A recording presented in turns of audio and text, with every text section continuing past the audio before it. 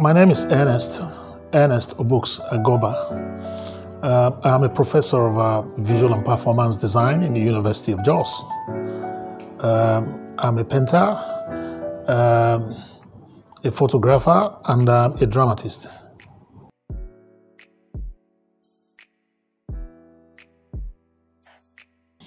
Well, it's actually difficult because when you're an artist, you're a theater artist, and you're a photographer, even though all of them are within the creative hemisphere, it's difficult because each of them demands a lot of attention from you. But incidentally, because my desire to express myself sometimes gets very strong, sometimes I feel that just being in one of them may not be sufficient enough for me. So sometimes I try handling expressions in paintings, handling them in photography, and then sometimes I move into drama. You know, I get a lot of gratification from combining the three of them. Well, the truth is that you actually find time. As a visiting professor in a university, you're not overladen with too much work. The whole essence is to simply just exchange knowledge or impact students in as little a way as you can. You're not giving too much work. Well, you see, after you have done that, it's quite easy for you to get back home and do all the necessary practical work you may need to do. The truth is that practical work is equally found even in the coursework, even in the work you do in the university as a visiting professor. So, but somehow you just managed to find an ingenious manner by which you could achieve all of this, nevertheless.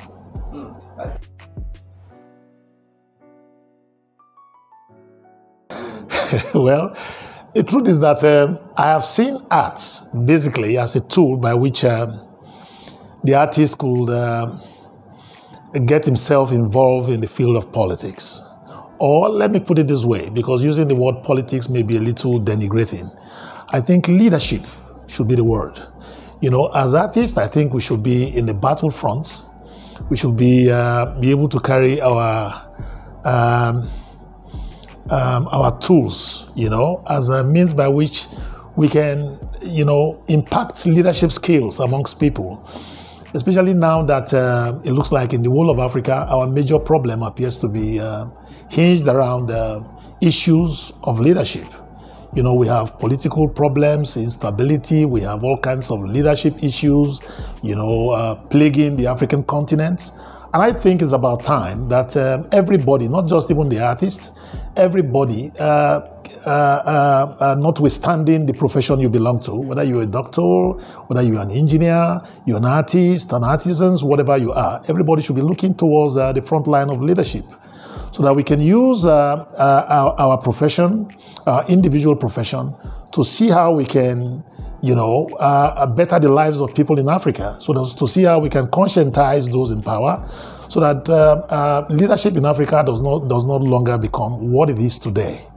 You know, the amount of suffering, the amount of pains that Africans are going through tends to affect me rather negatively and positively. Negatively because I'm pained by it and I see people every day, you know, going through one problem or the other, and I tend to feel that one of the things I could do in my art is to create the consciousness amongst people of the world, amongst leaders, that all is not well here. So that consciousness has to be first created using my art, and then we have to look for means. I equally look for means even in my art by which, you know, one could create succor for such problems. So basically, emergency room is actually a platform that I've created to help network other artists, not just me alone, so that even amongst the artists, we can have people that may be carrying the same vision as me, and with whom I could work in order to ensure that these objectives are achieved.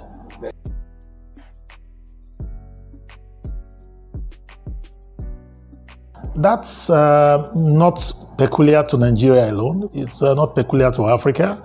But I think to the entire world itself, even when you get to the United States or you get to Europe or something, it's still an elitist thing, you know. But we'll say elitist because art itself in so many societies is not cheap, and oftentimes people tend to use it as a means of displaying their status symbols. You know, especially that is when you were looking at arts, especially at the very upper level. You see, but art has hierarchy. You have what you may call, they are all called art, but you may have what they call cheap art, and cheap art is equally patronized. You're not looking at that. You're looking at those that you hear $1 million, $10 million, and all that, and you say, oh, look, oh, that's only possible at the top. But there are cheap arts that are as cheap as even 20,000, 30,000 that people still afford. You understand? So at different levels, there is affordability for arts. You understand? But affordability this time around is relative. For those that are at the lower level, they are able to afford those that their monies can buy.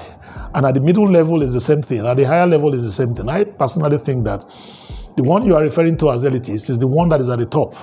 You understand? So I believe that art is afforded at almost every level.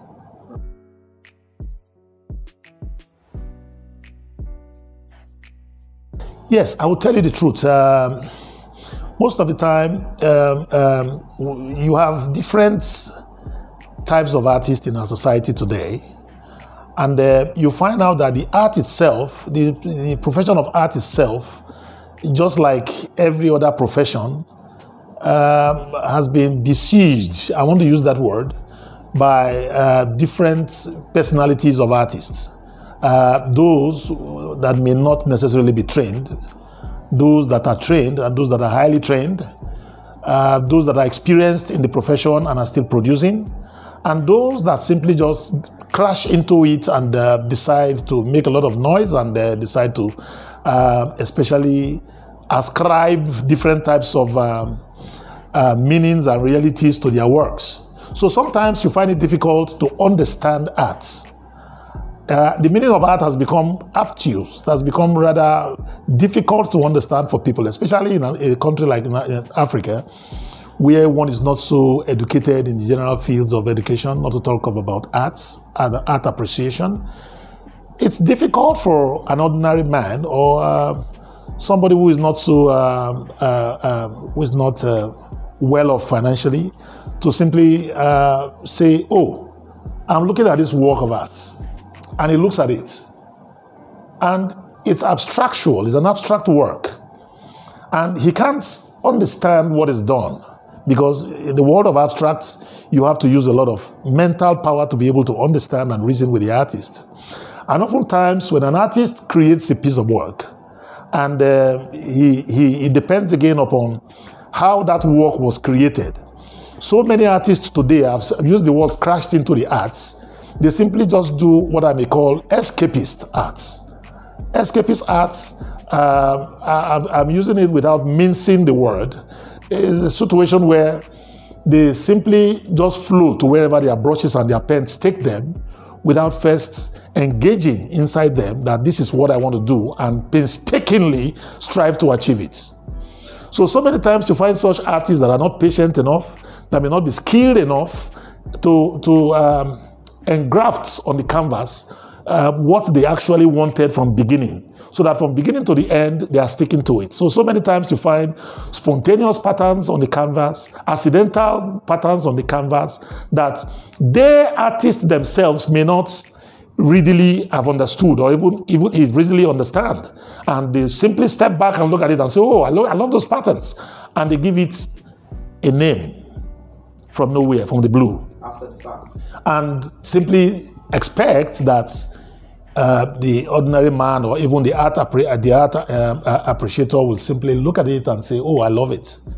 So many times they end up creating confusion on the canvas. And they expect that, yes, the percipient, the art appreciator, will look at it and be able to take away that confusion. They get confused themselves. Because if you create confusion on canvas, you will expect that whoever is going to look at the work will equally be confused. And so if the person does not understand, you come and try to make the person, you don't try to make the person understand. The art itself is supposed to be independent. It's supposed to be able to speak to you. You understand? It's supposed, you don't need the art, because the artist is never going to be there. If the art travels all over the world and sees different audience, the artist will not be there to explain it. So the artwork itself should, to a large extent, be self-explanatory. And so if the artist does not put in the processes that are required to be able to engage the recipient, the art may become impossible to get through. And then you would expect such a person to say, oh, I want to spend 10 million on this piece of work. It doesn't work that way. No.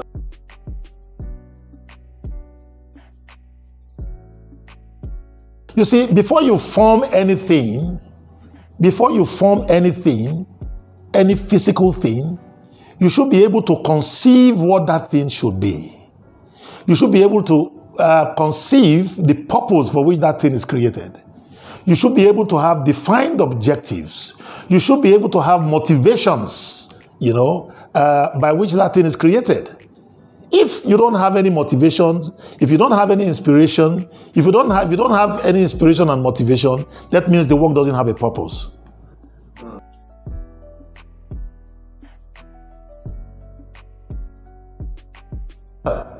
They are mostly, that's why I've said I don't like to use the word politics. It's simply, what I try to do, especially in my work, is simply to engraft thought patterns that can help to make us see beyond our noses, see beyond the ordinary, because there are so many facades, there are so many cover-ups.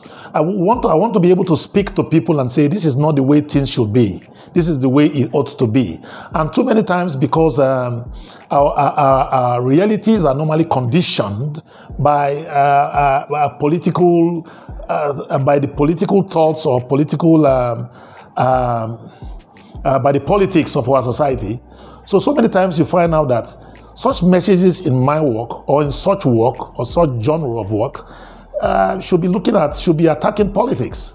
They should be looking at the policies on ground, the things that have been created, structures that have been created that are making it difficult for us to be able to breathe as citizens or as members of a particular society, and those are the things that constitute majorly policies that have been created by our leaders. You understand? The problems we have in Africa today are problems that are created by our leaders. And if we don't attack these problems frontally, it may be difficult for us to be able to get to the promised land. And as an artist, I'm saying that it shouldn't just be the job of an artist. And the truth is that an artist should not simply just shy away from it.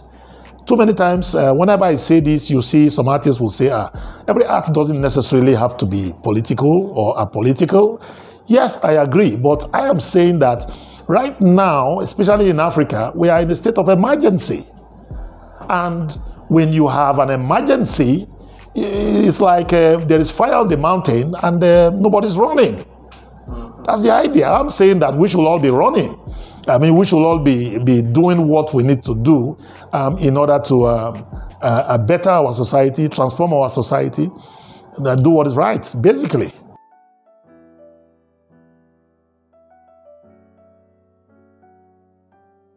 Salvador Dali, the surrealist. Yes, the truth is, I have been influenced by a number of people, a number of factors, a lot of environmental issues, basically. But you see, the style I try to weave is greatly influenced by the surrealist movement, especially it's a particular concept within the surrealist movement that is called biomorphism, where you find shapes getting into shapes. Now, what's that whole concept about? How has it influenced me? One, because I felt so many times you see people getting into abstract shapes, abstract forms, abstract art and all that. And oftentimes I've asked myself, why must I stick to abstracts entirely? And then I see so many people talking about realism and realism. Why must I stick to realism? What is biomorphism? Biomorphism that you find in the surrealist movement essentially is about, forms getting into themselves and then somehow synthesized, flowing into each other and all that.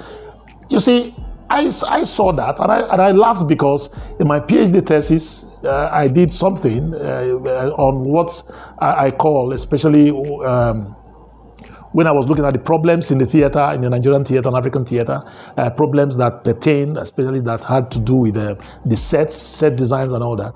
So I looked at a particular concept I call polymorphism. And when I compared polymorphism with biomorphism, I said, oh, these are essentially the same. And so I got into what El Salvador Dali was doing, Max Ernst was doing, Joan Miro was doing, all those great people. And I said, no, this is akin to what I did in my PhD thesis. You understand? Now, if you look at it, I have abstract shapes, and those abstract shapes tend to morph into each other.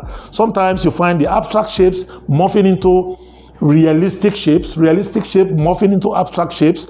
What is the whole essence? The whole essence is to lead from the known to what I call the unknown. Now, when you find a realistic shape in a work of art, you are able to say, oh, I can identify with this because it's realism. Look at that work, for instance. That work, for instance, tells essentially the same thing as what I'm explaining. It has a human head, it has what looks like a balloon, but then you still have abstract shapes around it. And so you find abstracts living with realism. That's essentially what I mean by polymorphism or biomorphism, and that's why I think we should be looking at the type of art we do or the type of art we create, so that we can synthesize different elements, and creates a composite form that embraces almost all of them. So whoever comes can say, oh, I can see this, and then gradually be led into what the person could not hitherto have seen. That's the whole idea.